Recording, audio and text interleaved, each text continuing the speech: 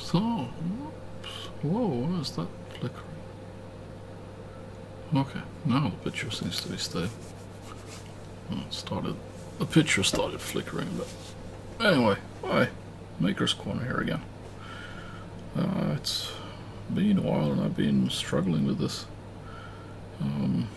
thermal heat transfer tests system, and I'm trying to get the heater control mechanism to work, and been running into a bit of problems that I'm now working to solve. Let's see. So here I'm using this MOSFET driver module, and like I said in the last episode, I made this can do like 1 amp without a heatsink, but I've added a heatsink and I've added a fan, so it's actually quite capable of carrying current. But this is supposed to be logic level driven, or should be able to be logic level driven on the gate. When you're looking at the signal input to control it, you should be able to send in a 5-volt signal, either continuous or stepped, and it should work. But I've been running in, my problem I've been running into that then it doesn't really open up the MOSFET to its full ability. So then the internal resistance of the MOSFET is basically the same as the resistance of the heater module, and then you get like half the voltage on the MOSFET and half the voltage on the heater. So I started like figuring around stuff and looked up some charts, and it turned out that I can actually look at the it's probably not that interesting. Oh, where did I put it? Oh wait, it's on here. So here's the actual circuit that I'm using. So here the input signal, it should actually be a logic low. But then, as I said, the internal resistance here gets rather high still. And I even measured it with the oscilloscope. It goes quite close to 5 volts.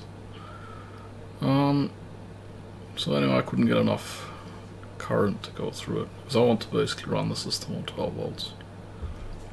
And I don't want so much resistance in the MOSFET that it just generates a lot of losses in the MOSFET and then it just gets too hot. So I tried applying I took my power supply and applied 6 volts to the gate with the same circuitry, and the resistance of the MOSFET dropped immediately down to the ratings that are basically given here in this chart here. So even this is a test on it. This is the resistance from drain to source, and they've done the test based on 10 volts and 5 amp load. Basically you get these resistances. And here you see the gate thresholds. So I mean the minimum, what should be good enough to trigger it. So it's over 4 volts, but it doesn't produce these kind of resistances. So when I put the voltage to with this particular, because of course all these semiconductors are a little bit different, but with the one I have in the module now, it doesn't produce. It only produces these resistances if you increase the gate voltage. I don't know if I told the group did last time, but the original MOSFET, it died, and I don't know. I can't see that it died I don't know why it died. It just stopped working, and it wasn't getting too hot because I already had the heat sink on it. But anyway, whatever. Electronics is electronics, and I had like a whole pile of them left. So that's a very common MOSFET, so I had actually a few of them in stock, so I just swapped it out. But anyway, since I concluded that applying a higher gate voltage to this MOSFET relieves the problems I am having, I will build an amplifier circuit. So I'm just going to take this very simple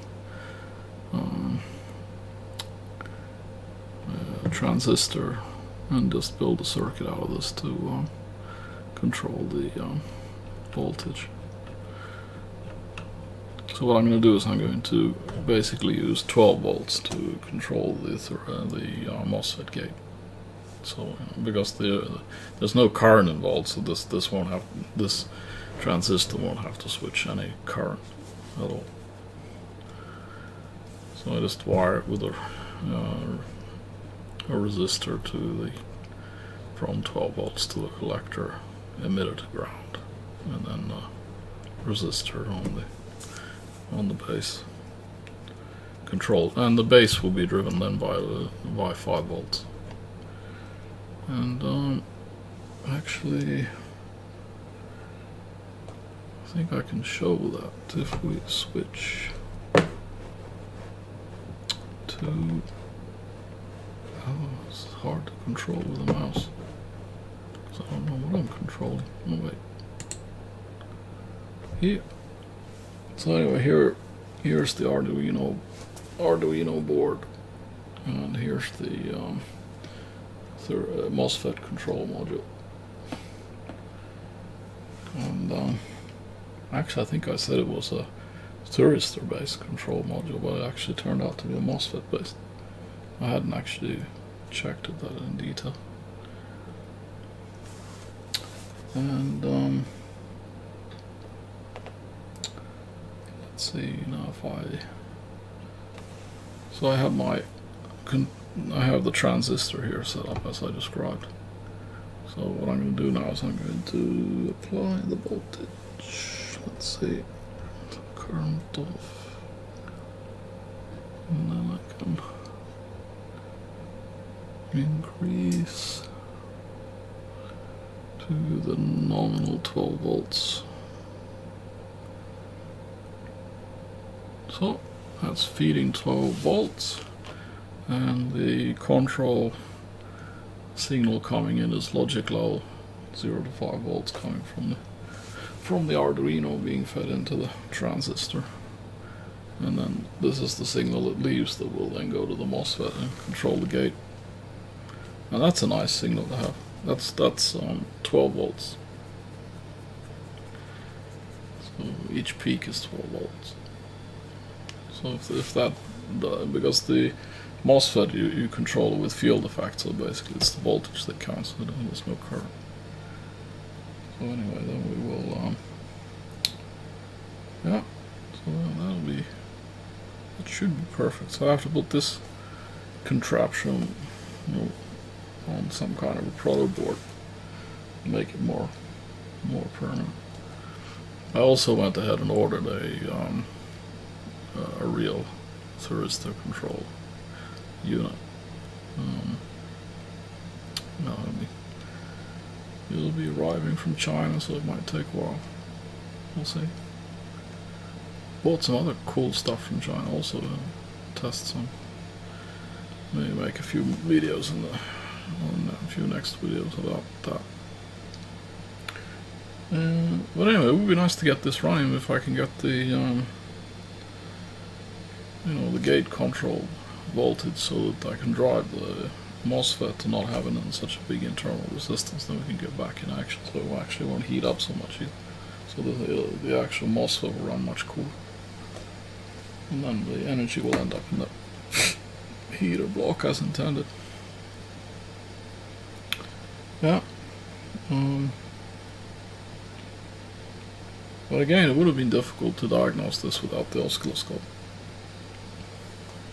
because you can't really, sinus wave, can't really measure with a multimeter. It gets a bit tricky. So I was actually using the oscilloscope to see the voltage drop waveform over the MOSFET. You could actually do it with DC voltage also. So I had it without the pulse width modulation control. So I said, but then I could have measured it with a multimeter. More fun to do with the oscilloscope anyway. But anyway, I could see it on the oscilloscope that it was eating half the voltage, so that was no good. So I was feeding in 12 volts, which I would like to be the operational voltage for the system. It was burning 6 volts of that on the MOSFET, and the rest ended up on the heater block. But I think with this just adding this simple transistor thing here, I will be able to kick up the control voltage for the gate to over 10 volts, and I think that should open up the gate, or open up the MOSFET and close it. And as you see, it also goes to 0 very nicely. So it'll shut it out or close it also. So that took a bit of fiddling to figure out, but that's part of the fun, I suppose. One learns more stuff the more one moves ahead. I haven't been working with electronic data sheets that much lately. I used to do it when I was younger, but now it's cool to get back into this. It's actually mind-boggling how little things have changed. I mean, the like, you can still get the NE555 timer circuit. I've got them in the box, 5 of them. I mean, and then there's these standard NPN, PNP transistors, MOSFETs. They haven't changed. I mean, they're the exact same brands. I mean, the same models. So I mean, the only difference is that we have the internet now. So now it's just so fantastically easy to find data sheets and circuit diagrams and stuff. It just takes 5 seconds to find them on the net. Yeah, so that was my thought of giving up. I really need to do something about this camera, so don't really have the space.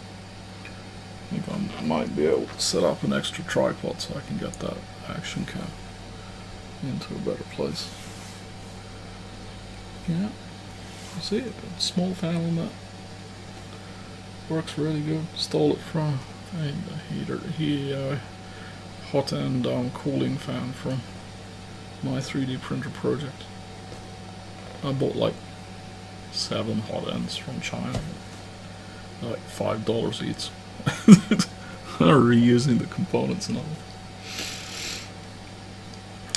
But anyway, once I made this control circuit more permanent, then I can move to automating the heating cycle and measurement cycles, because I want to automate all this. I want it to run through standard scenarios, and I want to add some disturbance factors into this experiment. So I'll be adding some fans to the box, so there'll be a bit more lively action when it comes to that. And then we can start. Oh yeah, I don't know. Make a few videos on data gathering and storage. Make a few videos on the control logic. These things to do, as long as time permits. Always a lack of time. Not so much money. This, I could recommend this as a hobby. It's not that horrendously expensive. You don't need an oscilloscope. You can survive without it. It's just nice to have. Yeah, anything? If there's anything else to talk about so much. Yeah, if anybody wants to see any more details about anything, just leave it in the comments. I can give an extra session on that. I think I've solved the MOSFET problem. This problem basically shouldn't exist, but then of course they're talking about using this MOSFET with, mostly when you look at it and how the module is delivered, then they kind of recommend you use it for like 1 amp loads. And if you're running 1 amp logic controlled, you can, it'll get hot, but you can use it.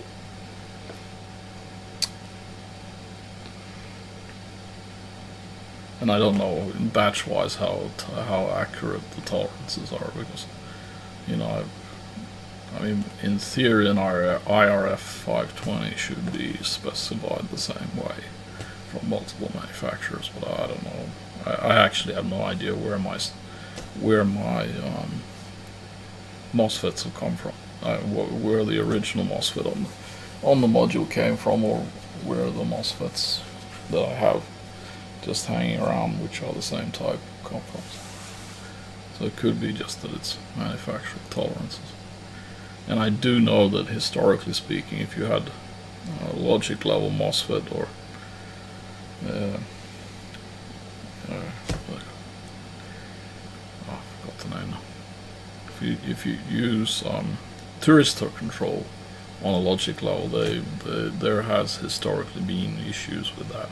I mean, they like to say that you can use logic level control, because then they can sell more of them in certain ways. But it's not optimum. Having 5 volts only to control the circuit is, yeah. But anyway, whatever. This transistor setup, I add a transistor and 2 resistors, and then I'm, on a circuit board, basically done. So it'll be okay.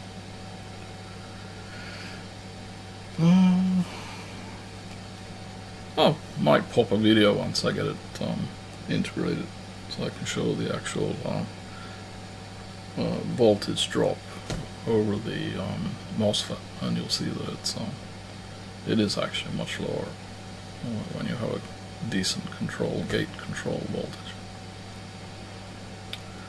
Okay, I think I'll sign out for the evening, and check the audio on this one also. And if the audio is okay, then I'll upload it. Okay. See everybody later.